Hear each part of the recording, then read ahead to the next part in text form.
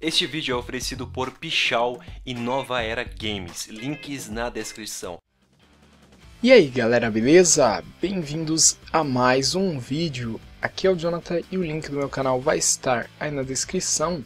E hoje vim trazer para vocês um tutorial ensinando a como estar ativando um canal pago. Para isso vocês deverão seguir alguns requisitos. São requisitos aí bem simples, é como se fosse para você entrar em uma network.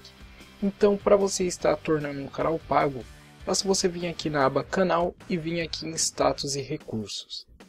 Aqui você deve estar em situação regular, então todas essas abas aqui de status tem que estar verde e você deve ser verificado. Para você estar fazendo isso é bem simples, você faz por telefone, é bem simples de estar confirmando essa parte. Agora vamos vir aqui em conteúdo pago. Aqui no meu caso, como eu sou de network, ele não me dá essa opção. Ele fala que eu tenho que entrar em contato com a minha rede para estar podendo fazer esse processo. No seu caso, para você estar liberando esse processo, basta você ser vinculado ao Google AdSense e ter a conta ativa e ter pelo menos 1000 inscritos ativos no seu canal também. Se você estiver dentro de todos esses requisitos, vai aparecer para você falando que você já pode ativar, vai ter aqui escrito para vocês ativar. Você clicando, ele vai abrir uma aba e você vai preencher de acordo com a maneira que você quer. Caso você tenha alguma dúvida, você pode clicar aqui na aba saiba mais e ele vai abrir essa aba aqui de suporte do YouTube. Aqui vai falar um pouco na parte de ativação e aqui ele fala os requisitos de qualificação. Como eu já mencionei para vocês, não tem necessidade de eu mencionar de novo.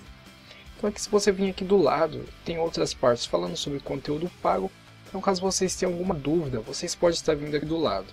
No caso, se você ativar um canal pago e quiser estar criando outro canal utilizando o mesmo e-mail que tem essa possibilidade, você pode estar tornando já um canal pago do zero. Não vai ter requisitos algum. Uma coisa que é bem interessante também desse recurso é que você tem a opção de criar um vídeo pago e escolher outro vídeo que você quer deixar gratuito. Esse vídeo gratuito você pode estar monetizando ele, ou seja, você ainda vai ganhar por esse vídeo gratuito. Esse recurso aí muita gente não entendeu para que vai servir. Mas esse recurso é mais para quem produz cursos, como por exemplo o Léo. Ao invés de ele estar criando o site e configurando o pagamento, que isso aí demora um tempo, ele simplesmente vem e cria um canal pago e vai ser muito mais rápido. Assim ele só vai ter que produzir os conteúdos. E o conteúdo que ele quiser deixar gratuito, ele pode estar deixando gratuito. Outra coisa também interessante é que se você criar um canal pago, você tem como disponibilizar para as pessoas que vão assinar no seu canal um sistema de código promocional, ou seja, a pessoa vai ter desconto quando for assinar no seu canal colocando aquele código promocional. Uma dica que eu dou para vocês, vocês tomem muito cuidado com conteúdo com direitos autorais. Se você estiver enviando vídeo com direitos autorais, já a complicação vai ser bem mais diferente que se você monetizar seu canal, porque como é conteúdo pago, então meio que muda as coisas. Uma coisa também que é bem interessante, você pode estar voltando o seu canal para gratuito. Você está voltando ele, depois que você ativar, basta você ir lá na mesma aba onde a gente estava ativando e vai ter a opção para você estar desativando. Esse processo vai demorar mais ou menos um mês para estar voltando ao normal, porque ele vai estar avisando todos os seus usuários que seu canal vai se tornar gratuito. Também você vai poder estar excluindo o seu canal normalmente, caso você queira, mas como já mencionei, vai demorar o prazo de um mês também.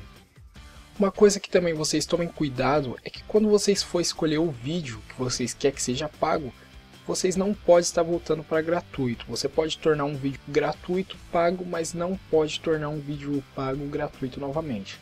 Então aí tomem cuidado em relação a isso. E uma outra dúvida que a galera tem perguntado bastante aí é o que muda, que recursos a mais tem um canal pago de um canal gratuito. Basicamente ele não tem nada a mais que um canal gratuito. A única diferença é que não exibe propaganda nos vídeos pagos, mas nos vídeos gratuitos exibe as propagandas normais. Então aí de aparência, de outras coisas, não tem nada a mais. Então espero ter resolvido as dúvidas de vocês. Então não se esqueça de estar comentando aí o que vocês acharam desse novo recurso de canal pago. Comentem se vocês entenderam mais de como vai funcionar essa função. Então é isso, um forte abraço e até os próximos vídeos.